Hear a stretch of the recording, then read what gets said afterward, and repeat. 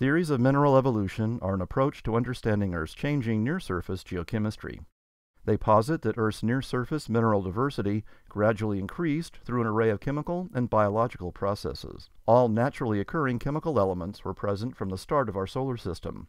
A dozen different species of minerals in interstellar dust particles that form the solar system evolved through novel combinations of elements to perhaps no more than 500 different species in the first billion years, then to more than 4,500 species today. Previous work from Carnegie's Bob Hazen demonstrated that up to 2/3 of the known types of minerals on Earth can be directly or indirectly linked to biological activity. Now Hazen has turned his focus specifically on minerals containing the element mercury and their evolution on our planet as a result of geological and biological activity. Although as much as 50% of the mercury that contributed to Earth's accretion was lost to volatile chemical processing, 4.5 billion years of mineral evolution has led to at least 90 different mercury-containing minerals now found on Earth. They found that of the 60 mercury-containing minerals that first appeared on Earth between 2.8 billion and 65 million years ago, 50 were created during 3 periods of supercontinent assembly. Their analysis suggests that the evolution of new mercury-containing minerals followed periods of continental collision and mineralization associated with mountain formation over the last 3 billion years.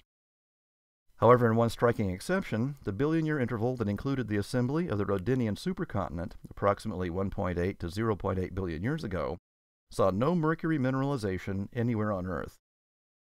Hazen and his colleagues speculate that this hiatus could have been due to a sulfide-rich ocean, which quickly reacted with any available mercury, and thus prevented it from interacting chemically with other elements.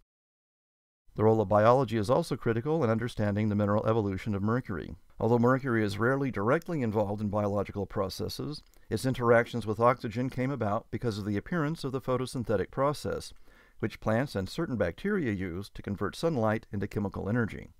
Future work will correlate specific mineral occurrences to specific tectonic events, focus on the minerals of other elements to see how they differ and correlate with Mercury's mineral evolution, and develop new strategies for locating undiscovered deposits of resources. The research was published in the journal American Mineralogist. The Carnegie Institution has had over 110 years of extraordinary discoveries. To continue this tradition, Carnegie scientists need your support. For more information about this and other cool science, visit our website at carnegiescience.edu. This is John Strom.